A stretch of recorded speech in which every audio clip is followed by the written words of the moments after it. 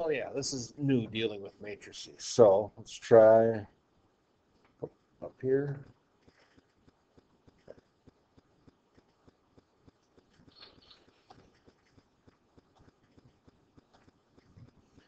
Now, matrices are going to get set up as follows. The way you see the numbers is pretty much what you're going to get. So this is going to be 3. This is going to be -4. This is going to be 2. This is going to be -3. Matrices are always written with brackets, like this.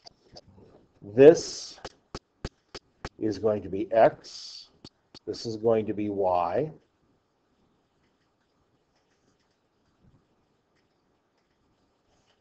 -6, -5. And that's all it takes to set them up. Okay. If I want to do this one here,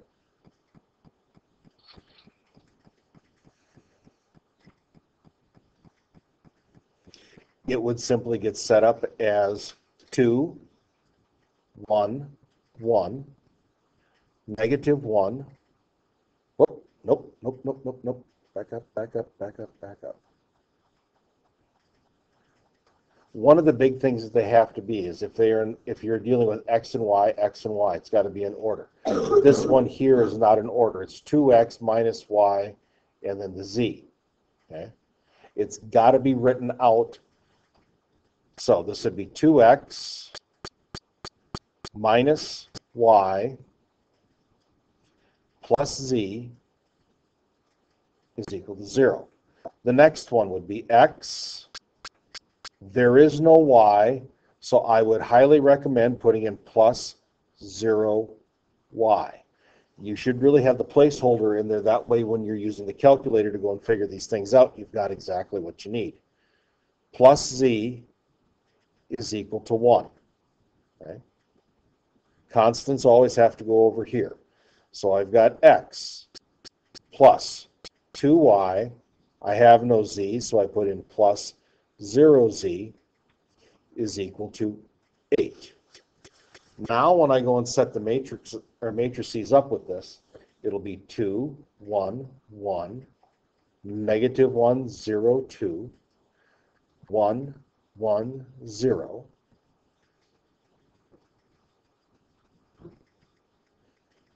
X, Y, Z is equal to 0, 1, 8. And that's set up. What? It's easy to work with, but it's just getting this set up, but you got to make sure that you have every single one of the coefficients there. Otherwise, you're going to end up having a problem with it. Okay? Make sure that everything lines up, and you have to make sure that you've got zeros in there. Okay? So now, that was just simply writing them out. Okay? So, you can go backwards from that. I'm not too worried about that. Now, here is where things kind of get a little strange. Okay? What we want to do here is perform row operations. Interchange any two rows, replace by non-zeros, replace the row by the sum that now it's... I don't always like playing with this like this. Okay? So, they want us to apply the row operation to this. Okay? Pay attention to what it's looking like here. I really don't want to go around this right now because you don't really use the row operations very often. Okay? So, but what we do is we use matrices to solve. Okay? So, what we're going to do here is I'm going to solve this one right here. Okay? Now, generally what we do, create the matrix. Step 1. Everything is in order. We got blanks where they need to be.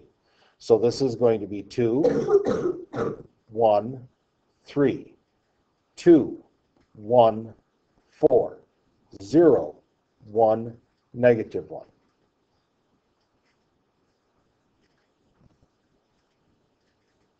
X, Y, Z.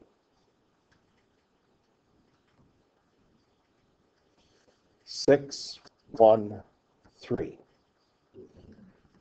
Now, 13. Now, technically what we should be doing now is we should be finding the inverse of this matrix. The inverse of this matrix is using the other stuff that we had there, using the row operations, and it's just terrible. So, calculator time. And I realize you guys don't have them today, so you'll have to call the one up on the graphing calculator that you got on your computer, or in your Chromebook. But here we go.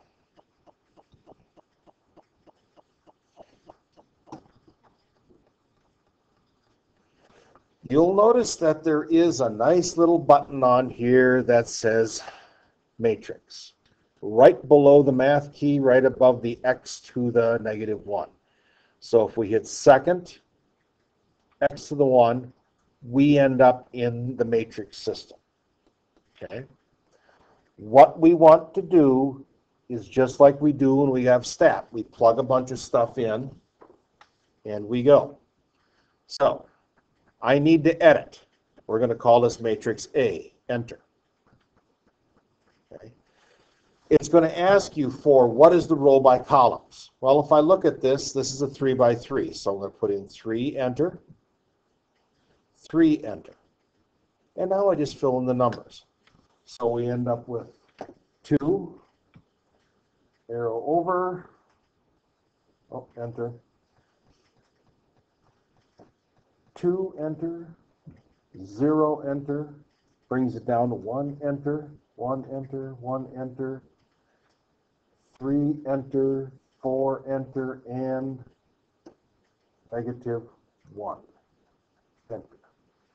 Okay, so we've got this one done. Now what I want to do is I want to go back, just hit second quit, go back to stat, no, not stat, sorry, second matrix, need another matrix, so now our matrix in there, we want to edit, but now we're going to edit matrix B. Okay, so create that matrix, you press enter. This matrix is columns by rows, this is a 1 by 3. Okay, whoops, wrong way. Rows by columns. Mix that up. Okay, well, the nice thing is the graphing calculator puts it, does this look like what we need? No, so we just back up. That's got to go to 1. That's got to go to 3, so it's a 3 by 1. Okay, so boom, boom, put the numbers in. So we got 6, enter, 1, enter, 13. I said 13. Enter. Okay, I've got them in there. Second, quit. Now, if we go back to this thing, they want you to do all these wonderful row operations and get all of this stuff down, and it would set it up so that you have the augmented matrix. This is what I loved about doing this when I was in college. All of this stuff, and you end up with an answer. Okay. Now, the thing is here, with the calculator can do it all for us. Okay. So if I remember correctly, and it's been a while since I played around with this, what I end up having to do is you'd multiply both sides by the reciprocal, just like you would do when you're solving things in a regular algebra. So call up the matrix. I want 2,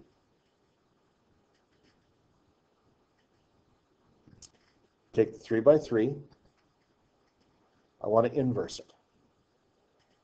I want to multiply it by, and I got to go back to the matrix again, and I want to multiply it by matrix B. Now the thing is, when you're multiplying matrices together, you have to make sure that the rows and columns match up. I realize that this just looks ugly, but when you're doing the order, if I wanted to multiply this together and I want to know what the order is, 3 by 3 and a 3 by 1, these two here have to match. If they don't match, it's not going to work. I cannot do B times A because that's 1 and 3. Those two numbers don't match. It only matches in here. Okay? So by going and using matrices and actually using the row echelon method that they've got makes life a little bit easier than trying to do the other stuff. But be honest, calculator is the way to go. So when you have to deal with matrices for solving it, that's what I would do. Use the graphing calculator to go through and do it. Otherwise, I would simply use the other methods that we've got. So let's try this one once, see what happens. Okay, this is supposedly an inconsistent system, meaning that there's not going to be a solution there to it. So let's give this a whirl. So all my x's are lined up, my y's are lined up, my z's lined up, my constants are lined up. So my matrix, 1, 2, 1, 1, negative 1, 2, 1, negative 1, 2. That's the coefficient matrix. X, Y, Z variable matrix is equal to the answer matrix, which is going to be 6, 3, and 0. Okay? So go back to the calculator. Now the nice thing is you can just, all you got to do is just punch it in and edit. So we go over, we're going to edit A. We're just going to change the numbers. All of these things stay the same. So this is going to be 1 enter, 1 enter, 1 enter, 2 enter, negative 1 enter, negative 1 enter, 1, 2, 2. Okay. This is what if you hit second, go back into the matrix mode again. You don't have to hit second quit. That was the old calculator. Sorry. We're going to go and edit. We go down to B. We're going to edit that one. That's okay. That's okay. So we got 6. This is supposed to be 3. This is supposed to be 0. Okay. So I got 6, 3, and 0, right? Now, what this actually looks like if I write it out. So I've got matrix A multiplied by matrix A inverse. Come on. Now, what happens if you take a number and multiply it by its inverse? What does it go to?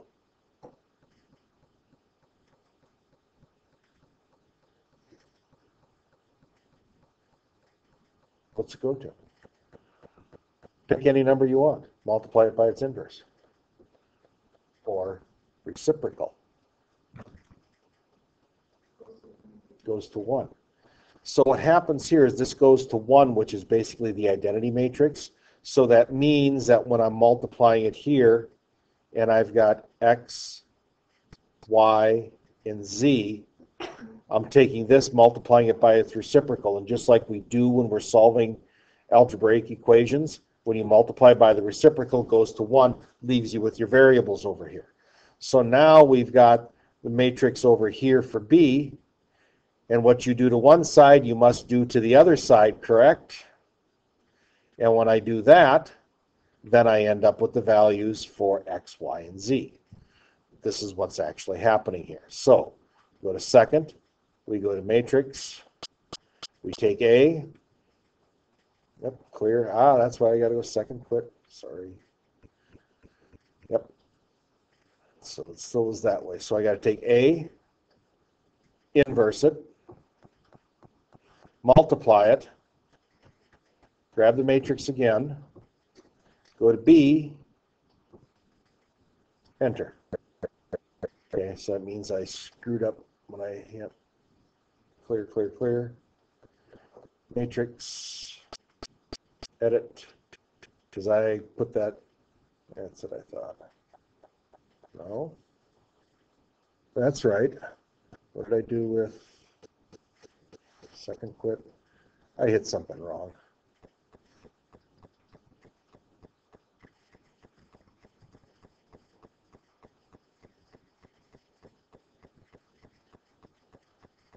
That's right. So why did it give me an error? Second matrix A inverse multiplied by second matrix B Did you say it was like an existing system? Oh yeah, that's right, didn't I? Yeah, so no inverse matrix exists. I should have just read the instructions. So if you get this up here that says no inverse matrix exists, you can't go through and do this. Okay? So you put no solution. So if you get that, you've got all the numbers typed in correctly, no inverse matrix exists. No solution. Okay? That's the way that goes. Always helps if I pay attention to the instructions. Okay? So when you want to solve with matrices, that's what I would do. Okay, so, if I'm not mistaken, okay. Last thing I want to talk about here is dealing with this idea of determinants. Now, a determinant is basically going to tell us if we can actually have an inverse matrix. So make sure that you've got this written down so that you know how to go and take the determinant. Okay? Now, of course, since we got the calculator, can we do the calculator and do determinants with it? Yes. So second quit, get out of this. I'm going to go down to matrix. Clear that one out. Whoops, second matrix, go there. Edit. And the thing is about this, the easy way of doing it, second plus 712. Just reset the darn thing and you got your matrices back again. So, second matrix. I want to go to edit. And I'm going to create this matrix down here. I got 3, negative 2, 6, and 1. So I want to create a 2 by 2. So I plug it in. 3, negative 2, 6, 1. Second quit. Second matrix. Go back into it. Now you notice that there's math here. There's a whole bunch of other stuff that you can do with it. And since we're talking about the determinants, I want to know what the determinant of this one is. So I would hit enter. I would go second matrix, A. So what I want is the determinant of A. The determinant of the A is going to be 15. Basically, all it is multiplying the diagonals and subtracting the two. But when we do an inverse matrix, the determinant, if the determinant is 0, there's no inverse matrix with it. Because when we do the inverses, we put it over 0. So, good old Cramer's rule. You'll hear it if you go into deeper mathematics. I just want you to be aware of this thing. Okay? So, evaluate 3 by 3 determinants. Ugly. Okay. But you can pop them in and come up with the 3 by 3 into the graphing calculator. I really want you to know how to use the graphing calculator with this stuff, because this would actually take a boatload of time to go through and do, okay? But if you can manipulate the calculator with it, that is generally what you end up doing with it, okay? So that's all I'm going to say about this. I want you to be working on the problems, and so that way I can answer the questions on it. But this is mostly going to be on the calculator.